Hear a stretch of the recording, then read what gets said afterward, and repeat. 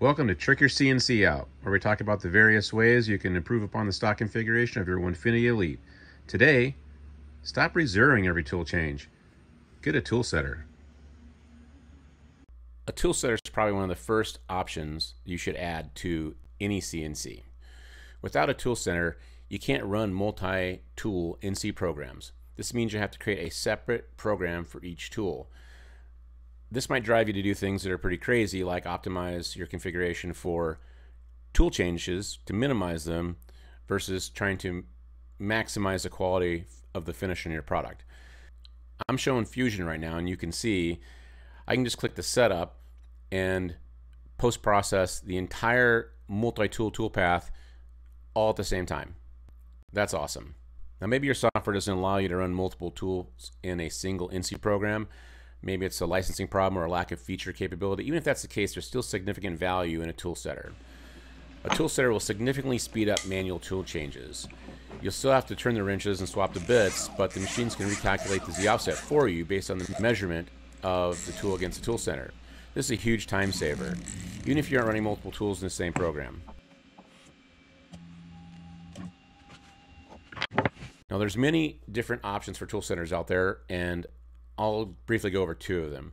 First, and the most straightforward, Winfinity now offers their own tool setter, the EZZ. This one's really plug and play. It also comes with a mounting bracket for the QCW, which is very convenient if you're a QCW user. I purchased the Dig 3D Fix from Topcom.cz.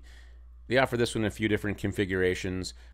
I chose the PMP normal close version. The PMP simplifies the installation by eliminating the need for me to have to wire in a resistor.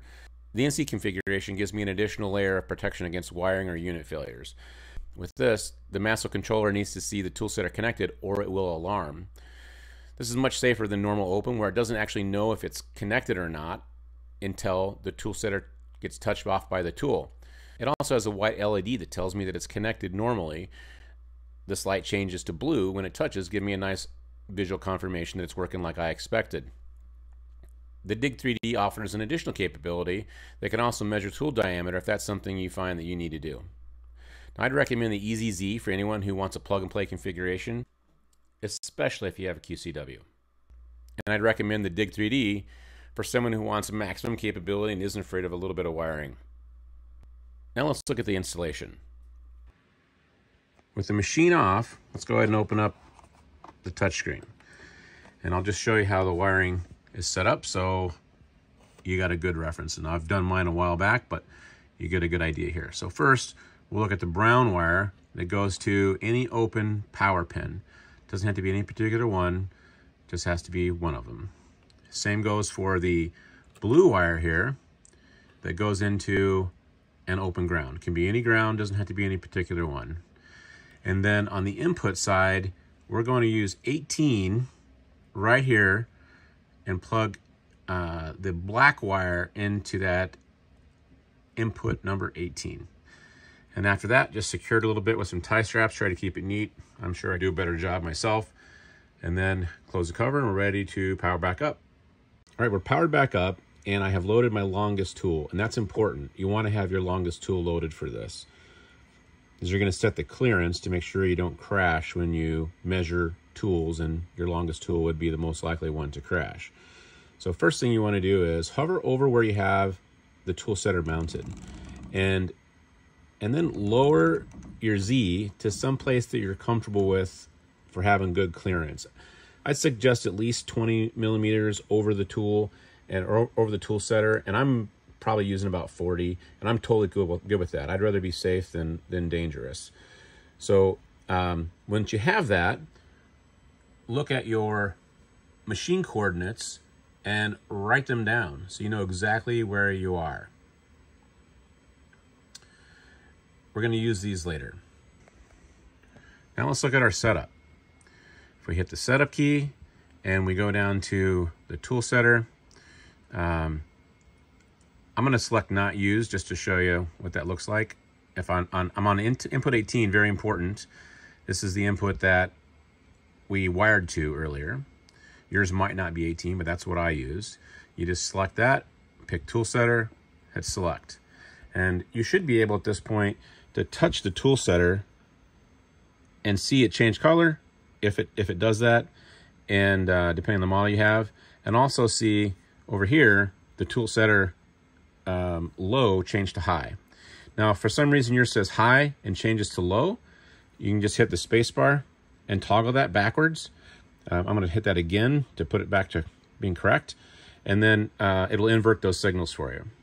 Now, if when you touch a tool setter, it doesn't change from low to high or high to low, you've got a wiring problem. Circle back and fix that before you move forward. Okay, now let's go to the Auto Tool 0. Make sure that the checkbox is set for Enable Auto Tool 0 and for both the tool setter X position and tool setter Y position. And those values from your machine coordinates earlier, enter them in here. The X position into your tool setter X position, the tool setter Y position into, or your machine Y into tool setter Y position, and that safe Z height for that we took earlier, mine was about 40 millimeters above the tool setter. Enter that into the safe distance for the tool setter. Also enter a sane value into the tool 0 feed rate. This is going to specify how fast it moves. You want it to move relatively slow. I've got it set to 254 millimeters, about 10 inches. And make sure you recognize here that what your measurement units are, right? You don't want to put the wrong value in and not realize it. Once you're done with that, click Save, and we should be set. Now that we have it set up, we're going to test to make sure we have it right. So the first thing I'm going to do is just zero like I normally would. So I have my touch block set up, and I'm going to go ahead and zero. And this is setting my Z offset for this tool. Now I'm going to change tools, and I'm going to do that by going over to the screen here and going into the MDI screen, and I'm going to pick any random tool. Doesn't really matter, so I'm just checking it out. T5M6 run. Now the machine automatically moved to my tool change location because I have that set up, and we'll cover that at the very end here. It's kind of a bonus if you'd like to have it do that for you. And I'm just going to go ahead and change the tool, and then I'll be right back. All right, I've got the tool changed, and you'll notice here on the screen it's been telling me to load that tool, and when I'm done, hit cycle start. So now that I've got it done, I'm going to go ahead and hit cycle start. Now the machine is moving over to the tool setter, and it's going to measure. So it went rapidly down to that location that we had set earlier, and then it goes much slower until it hits the tool setter itself. And the tool setter is going to, in this particular model, is going to turn blue when it touches. And now we're measuring. And it goes back to the location it was at before the tool change was issued. Now that it's measured, I'm going to go ahead and confirm that it's actually done what I think it should have done. So I'm just going to jog down to very close to the location that I was zeroing off of. In this case, that's actually the spool board. So I'm probably within about 5 millimeters of the spool board. And I'm going to go ahead and check on the screen to see where I'm at. And it says about 5 millimeters. So I believe that it has measured that tool correctly, and I am good to go. So now I have set up my tool setter successfully. Now, as a bonus, we're going to set up our tool change location as well. You may have noticed earlier that when I issued the tool change command, the spindle automatically moved to the front of the table for me so I could conveniently access it to do the tool change.